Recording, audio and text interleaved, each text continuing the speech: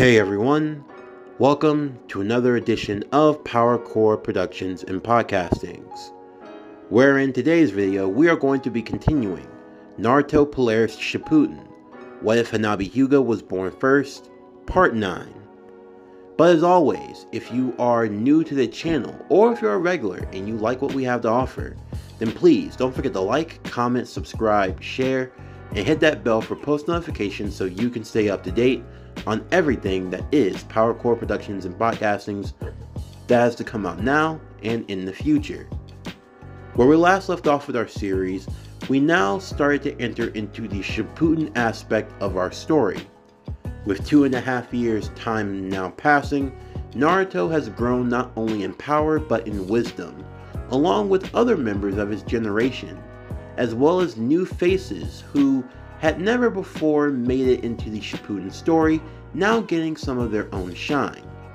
With Naruto and the new Team 7 now put together, they now face their first upcoming test, that being the rescue of the Kazekage Gaara, who has been taken by the Akatsuki in an attempt to steal the One Tails.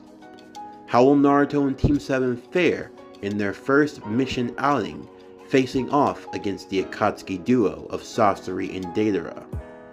And what more so will be of this team's fate, as now more darker elements start to take form and work from the shadows? For all this and more, stay tuned as we now continue Naruto Polaris Shippuden, What If Hanabi Hyuga Was Born First, Part 9. As always, sit back, relax, and enjoy the show.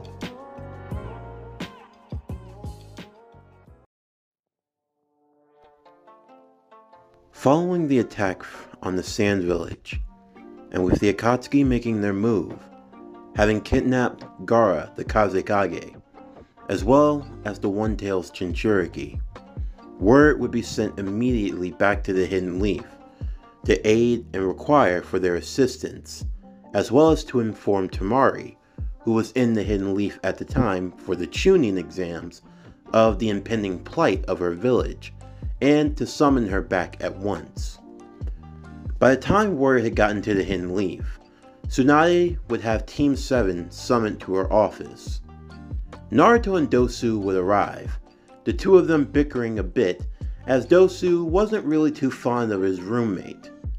You see, following Dosu's probation, he needed a place to stay, and Naruto was selected to be his home, at least until he found some better living arrangements down the line. Of course, it wasn't that Naruto was a bad roommate, but it was just that the two were different in a lot of ways. Naruto was a lot more outgoing, while Dosu tried to keep things to himself. It wasn't really like he was trying to be friends with anyone in Team 7 right now anyway. Dosu just wanted to do his part and have his own freedom. Of course, since he had come over to the side of the Hidden Leaf and was now working as a shinobi for the Leaf Village, he was still trying to gain the trust of those in the higher-ups. Thankfully, he had had training and worked under Kakashi for the last 2.5 years, but even still, he knew that it would take some time. After all, he was a part of the village that attacked theirs during the Konoha Crush, even if he wasn't directly involved. And he knew that there would be much misgivings as he was still a former servant of Orochimaru. But even still, Dosu took this in stride, believing that in time he'd find his own way in life, one separate from that of his former master. In the meanwhile, Kakashi and Hanabi would arrive as well, and the team would be given their briefing, along with Temari, who was brought along to be informed of what happened to her brother. They would be told to pack their things and to set off for the Hidden Sand Village. Naturally, Hanabi would run into some issue, mainly coming from her father as well as other members of the Hyuga clan, who weren't too keen on her going out of the village, especially with Naruto. You see, the Hyuga clan were very protective of those in the main household and of those of the main branch. And when Hanabi was injured in her fight against Sasuke during the Sasuke retrieval arc of 2.5 years ago, It was a lot of the shouldering blame that was placed upon Naruto, who was the acting Chunin commander at the time. Also, there were some who suspected that Hanabi might harbor feelings towards Naruto. Even though Naruto's name was slowly starting to grow and gain some notoriety, there was still the worry of Naruto being the social pariah that he was, and the unneeded headache that might come from being associated with him. Outside of team missions and village responsibilities, the clan tried to limit how much time the two spent together. But since Naruto had been gone for 2.5 years, there wasn't really so much to worry about. Except now, as soon as he came back, they found that their next heir to the Hyuga clan was being involved in something that they really felt she shouldn't be. Also, because of her ties to Sasuke, and for them being aware of what he had done, he was not looked upon too favorably either. If the Hyuga clan could have it their way, they wanted to have Hanabi removed from all association with Team 7, and basically allow her to focus on her main duties here with the Hyuga. However, Tsunade would overrule this, making it very clear that she couldn't play favorites when it came to missions and assignments. And the simple fact of the matter was that Hanabi was one of the shinobi best suited for this mission. To not do so simply to favor one clan over another wouldn't set a good precedent for her tenure as Hokage. And if it made her feel better, Neji was out with Team Guy on a mission, so she could send them over as backup. With Neji being a member of the side branch, him backing up Hanabi would give them some reason for comfort. After thinking this over, and agreeing with the logic, they would allow Hanabi to go, although they would still have their skepticism about them. In the meantime, Team 7 along with Temari would set off at once, racing at top speeds to make their way to the Sand Village, which would take around 2.5 to 3 days, the same as in canon. For the most part, the story would remain about the same up until the point of their arrival to the Hidden Sand, as Hanabi would get to work on healing Kankuro and saving him from the deadly poison he had suffered from his fight against Sasori. Now, one key element for Hanabi that she would have in her favor that Sakura wouldn't would be her Byakugan. Having trained with Tsunade in medical ninjutsu, Hanabi had studied and learned many functions of the human body. The Byakugan, being able to perceive inside of the human body, would give her a leg up when it came to her medical ninjutsu, more so than any other student that Tsunade had ever trained. Because of this, Hanabi could use her Byakugan to find and locate where the poison was exactly inside of the human body. Using a technique similar to what Sakura did to heal Kankuro and remove the poison from his body, but with even more precision given her skills with the Gentle Fist technique, it only amplified her medical ninjutsu further, allowing her to save Kankuro much more effectively, as she went to work on finding a cure for the poison and creating the proper antidotes. In the meanwhile, Granny Chiyo, one of the Sand Elders, would still go on to attack Kakashi. However, she would be stopped by both Naruto and Dosu, who would fend her off. Like in the original, Chiyo would learn that Kakashi was not in fact the White Fang of the Hidden Leaf, but was the son of the White Fang, the shinobi from the Hidden Leaf Village's Second Great Ninja War, who was responsible for the death of her son and her daughter-in-law, as well as being the parents of those who were killed, that being of Sasori. Even still, most part of the story would remain the same all up until this point. Hanabi would still go on to make the cures, and Kankuro would still give the piece of cloth that he had taken from his fight with Sasori, thus allowing them to track down the Akatsuki duo with Kakashi using his ninja hounds. Like before, Chiyo would offer to go in place of Temari, to aid in the capture or defeat of Sasori, as well as the return of Gaara the Kazekage. As the group were going about their tracking to hunt for the Akatsuki, Chiyo would learn of Naruto's connection to Gaara. Through Hanabi, she would learn of Naruto being the Nine-Tails Jinchuriki, and how he too felt a strong connection towards Gaara because he viewed them as the same. But for Naruto, this started giving him flashbacks. You see, Naruto being a Chunin in this timeline means that he had to learn to take things a lot more serious and a lot more in stride. Naruto now had to feel the weight of commanding others under him and suffering the potential loss.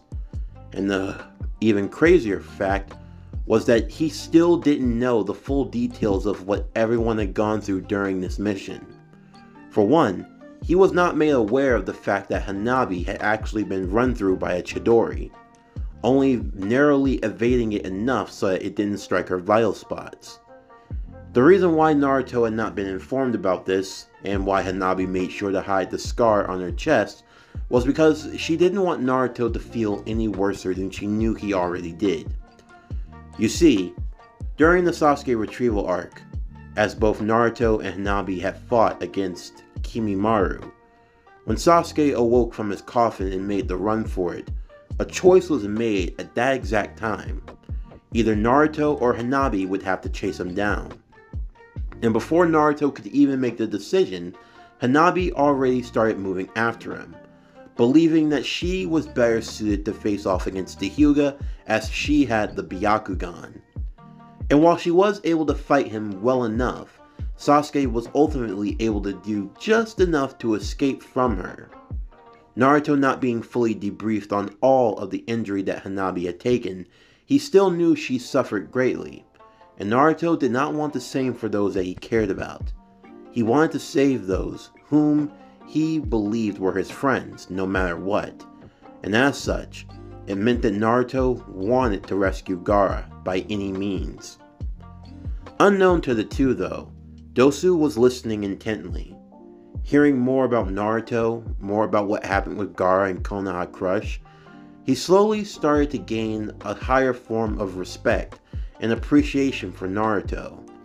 He might have been an idiot and a dope at times, but he was someone that was loyal and cared for his friends, something that he admired as a quality, as he remembered his comrades in Zaku and Ken, and hearing of their unfortunate deaths and how they were used in the reanimation jutsu for the first and second Hokage.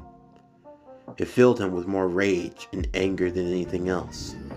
The fact that Orochimaru could do such a thing to his comrades. The fact that they had been used as pawns in his game. That they were nothing more but mere obstacles to test his precious Sasuke. It filled Dosu with a stronger sense of anger than he had ever felt in a long time. It's why he trained as hard as he did. He remembered his fight against Sasuke in the Chunin exams, and how he just narrowly had managed to win. Deep down, he wanted another shot, but not just to defeat Sasuke, but to prove to Orochimaru that he was foolish in his thinking, to place all of his hopes into the Uchiha. He would leave the Uchiha broken at Orochimaru's feet, and he would show him the foolishness of his ways. In the meantime, the team would remain focused, as just as in canon, both Team Kakashi and Team Guy would be intercepted by Itachi and Kisame respectively.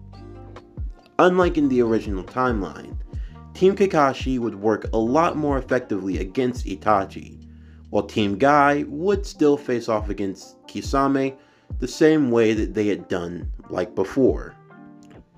Although once the Akatsuki duo were defeated, it would be revealed to them that they were not the real Itachi and Kisame, but they were merely clones that had a small percentage of the original chakra. They were nothing more but glorified distractions to try to throw them off long enough for the Akatsuki to continue their extraction. Before long, as they made it to the hideout of the two Akatsuki duo that they had been hunting, Team Guy would remove the seals around the base, trapping them within a new former barrier, as they would have to fight clones of themselves. And in the meantime, Team Kakashi would confront the two Akatsuki members. Naruto feeling himself starting to rise and seethe in anger, as he saw Deidara sitting upon the hapless body of Gaara. Naruto would immediately charge towards Deidara, as he used one of his creations of clay, the C2 dragon, taking the body of Gaara and attempting to escape, as both Naruto and Kakashi would chase after him. Within the cave in the meanwhile, we would be privy to our first fight, Hanabi, Dosu, and Chiyo versus Sasori. This matchup would prove to be far more advantageous for Sasori than in the original timeline. For one, fighting against Hanabi, someone who was now skilled with the usage of medical ninjutsu, as well as enhanced strength via chakra, along with the other skills that we know that Sakura had gained in the original timeline, along with the ability to use the Byakugan, meant that all of Sasori's tricks were exploited. He couldn't try to hide or evade, or try to sneak them with a puppet attack from behind. The Byakugan was able to see through everything. Of course, this didn't mean that Sasori was a weakling, not by any means. The Hiriko puppet shell that he used to protect himself was not easily broken, and even the strength of the third Kazekage was something that cannot easily be fought off. But still, using Hanabi's own natural skill, the black sand colliding with her lightning-style static rotation, the rotation jutsu used by the Hyuga, but imbued with lightning chakra, was proving to be a good counter towards the iron sand. There was also Chiyo, who was effective with her skill in puppetry, being able to move both Dosu and Hanabi in the right position. But the key factor to this fight was none other than Dosu of all people, as his skill with sound ninjutsu proved to be a detriment towards Sasori. Even if Sasori had turned his whole body into a puppet, meaning that he was able to fight off against what he viewed as weakness, sound was still something that cannot easily be overcome. For one, Sasori would use one of his jutsu, sound style echo confusion, as he would throw out different sounds all throughout the cave, Sasori attacking different spots where he believed Chiyo, Hanabi, or Dosu were, only to find that there was nothing there. He was being tricked by false sound, and Hanabi and Chiyo would work to defeat him. Seeing Dosu as the potential threat, Sasori would focus his attentions on trying to take him out. Of course, for Sasori, in terms of overall power, at this point in time, he was stronger, and going after the weak one first seemed like the easiest of options. As they continued on in their battle, Dosu would find himself being run through by a blade that was drenched in Sasori's poison. Dosu would immediately fall to the ground, laying there lifeless. Hanabi yelled out in horror as she coated herself in lightning chakra, as the crackles of the lightning style overdrive level 3 would overtake her in that moment. She would let off a massive lightning style static rotation, knocking away as many of Sasori's puppets as possible, forcing him to go onto the retreat, as she would use a gentle fist air palm strike, striking him directly in the chest and breaking away his entire puppet body. Believing now that she had lost a comrade, Hanabi could feel her rage boiling, and even Chiyo was impressed by Hanabi's skill, her speed allowing her to keep up with many of the puppets for someone who was not versed in puppet-style ninjutsu. Sasori now found himself on the back burner. This Hanabi was proving to be more than what he had bargained for, and with his grandmother Chiyo, it meant that he was going to have to try.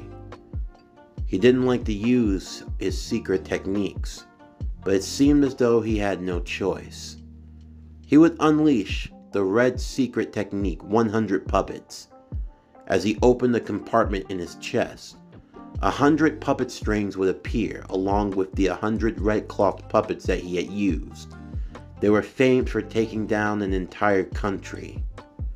Chiyo would respond in kind by using the Chikamatsu collection, the 10 legendary puppets, along with Hanabi, who didn't need to be controlled by Chiyo, as she was fast and agile enough to fight off Sasori's puppets. The two sides would collide, Chiyo's 10 puppets using combination techniques, Hanabi using her Byakugan to fend off puppets from every direction, and Sasori trying his best to pick them off. He would look over for a moment and still see the body of Dosu lying on the ground. It seemed as though they didn't have a way to counter his poison, as the body still lied there. However, if one were to take a closer look at that body, then you would see that it was not what you would think it was. But that was something that Sasori would have to learn at a later point in time, as he continued to overwhelm both Hanabi and Chiyo. Two puppets in particular made their way, as Chiyo were fending off many of the puppet enemies. The puppets that resembled Sasori's mother and father would flank Chiyo from either side, both with poison-tipped swords, ready to impale and kill her. Hanabi yelled for Chiyo to move out of the way, but it seemed as though it were too late. Sasori felt as though Hanabi wasn't going to get there in time. Sasori gloated that in the end, the old, the frail, and the weak would always fall to those that would live forever. However, before he could finish his statement, the blade of the Hatake sword, passed down from the White Fang to Kakashi and now to Dosu, would find itself ran straight through the heart of Sasori. As Sasori slowly turned his head, he would feel a discharge of sound release ninjutsu, causing his heart to explode in that moment, as all of his puppets would fall to the ground. As he turned his head, he would see alive and well Dosu. But how? You were dead? That's just what I wanted you to think. I know that in the end I was the weak link to this three-man team, but we had counters for your poison. Even still, I had to make use of this trick, since I knew I wasn't going to get a second chance. But I didn't even... You didn't hear me? I figured you wouldn't. This is the use of my sound style, Ultimate Silence. Using my chakra, I'm able to erase all sound made from my body. I could step on 1,000 crunching leaves and you'd still never hear me. We used a random puppet that was destroyed as a fake, allowing you to think that you had actually killed me. While Hanabi and Chiyo were fighting off your main focuses, I was keeping in the shadows, waiting and moving all the way around until an opening came to mind. At first, I had believed that Hanabi had killed you when she broke you apart, and thankfully I didn't reveal myself, because we were able to see that your body had been brought back, and as well, that the only part of you that was human that allowed you to use chakra was your heart. Once I had a target, the only thing left to do was to wait until I got close enough, and then I could take you out. I see. You sound are very impressive. It reminds me a lot of him. Of him? Orochimaru. What do you know about Orochimaru? He was once my partner. What? Hanabi would say. Your partner? In the Akatsuki? Did you not know? They had heard little of Orochimaru's past. Of course, it wasn't made public knowledge that Orochimaru had been a part of the Akatsuki, but even still to learn of this revelation. But Sasori would have much more to give. Seeing as how they had defeated him, they deserved a reward. It seemed learning more about Orochimaru was what this Hidden Leaf shinobi cared for. As such, he gave them the details, that in 10 days' time from now, he was going to be meeting with a spy who had been working for him to follow Orochimaru closely. The location would be Tenchi Bridge. Dosu and Hanabi would be shocked by this news.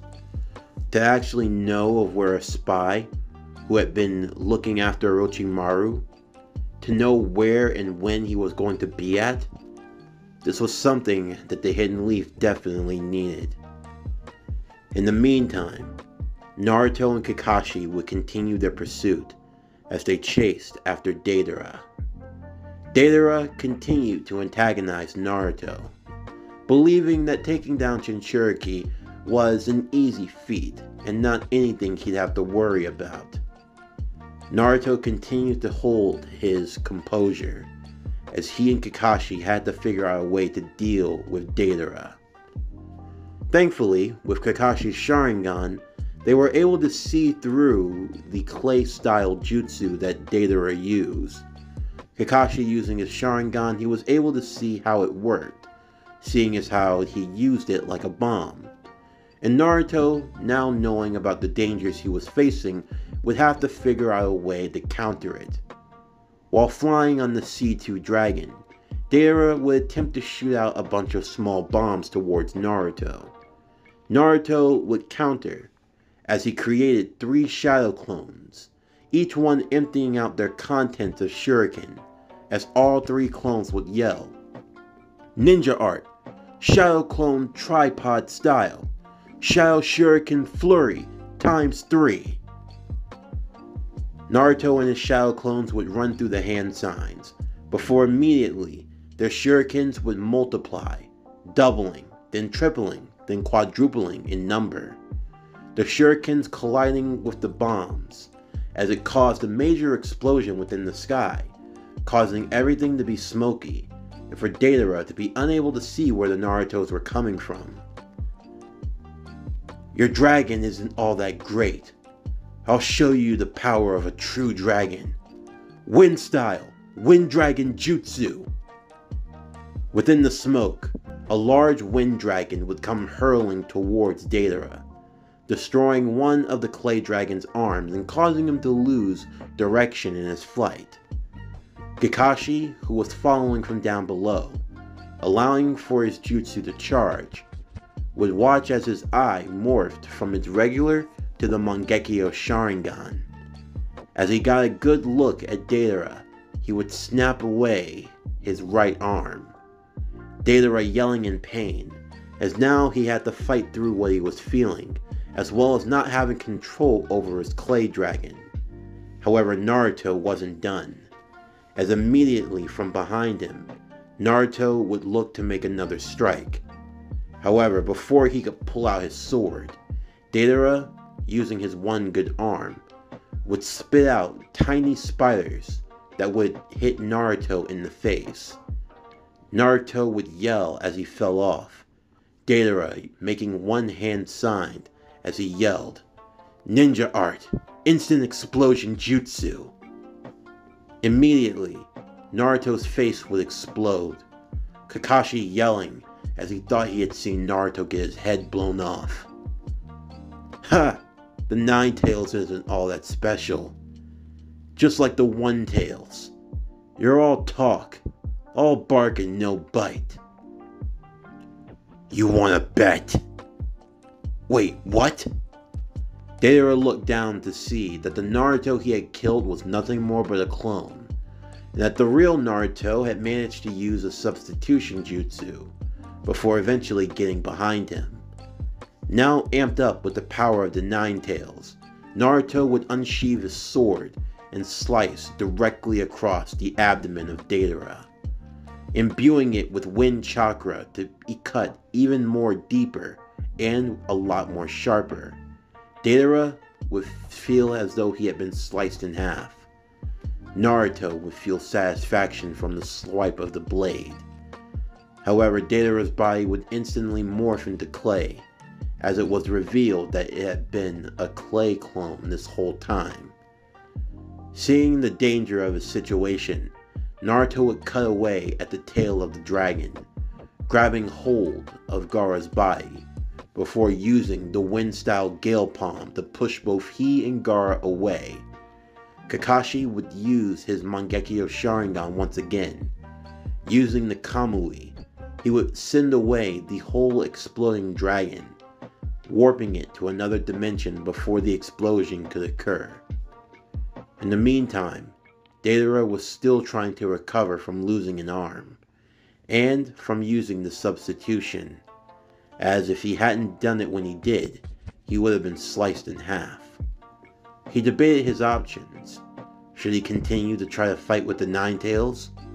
He had already lost the body of Gaara, but the Akatsuki had accomplished their goal. He would use the Headhunter Jutsu and hide underground, hoping to get far enough away before eventually rendezvousing and making his escape. The Akatsuki had won and gotten what they had needed for now, so this would be a fight for another day. From here, the story would remain about the same as it was in canon. Naruto would still mourn the loss of Gaara, and now with Dosu and Hanabi by his side, his friends would try to comfort him. But for Naruto, he felt as though he had lost once more.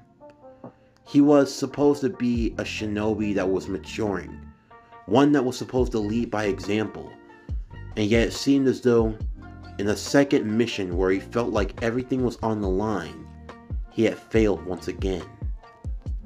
However, Chiyo would take Naruto's hand. He would take the hand of Chiyo, as the two of them held over the body of Gaara. Chiyo would use the life transfer jutsu, giving her own to save his, as she was moved by the kindness of Naruto, and seeing how well these Leaf Shinobi have fought, she believed that there might be hope for this new generation yet. She looked to Naruto and told him to be proud, to hold his head up high, telling him that as a shinobi, they must be ones that endure, and ones that move forward into the future. With the sacrifice of her life, Gaara would be brought back, and as Gaara was now rejoined in the world of the living, everyone would take a moment of silence as they prayed for the sacrifice of Granny Chiyo. After a few days, Gaara would make a slow but speedy recovery. Even without the power of the One Tails at his possession, he still planned to serve as Kazekage. And Naruto, along with Team Kakashi and Team Guy, would make their way back to the Hidden Leaf. As they did so, Dosu and Hanabi would pull Naruto aside and ask him about how his fight went, as well as giving a recap of theirs. But most importantly, they would tell him some information that was much needed. That in 10 days' time, there was going to be a rendezvous at Tenchi Bridge. This concludes Naruto Polaris Shippuden, What If Hanabi Hyuga Was Born First? Part 9. As always, if you enjoyed today's video and everything else that we have to offer, then please don't forget to like, comment, subscribe, share, and hit that bell for post notifications so you can stay up to date on everything that is PowerCore Productions and Podcastings that has to come out now and in the future. Stay tuned for tomorrow's video as we continue Naruto, The Tale of Two Sages. What if Naruto was Luis's familiar? Part 7. But anyway, that's going to do it for the end of today's video. I'm Javon Harrington with PowerCore Productions and Podcastings. Signing off, and I'll see you next time.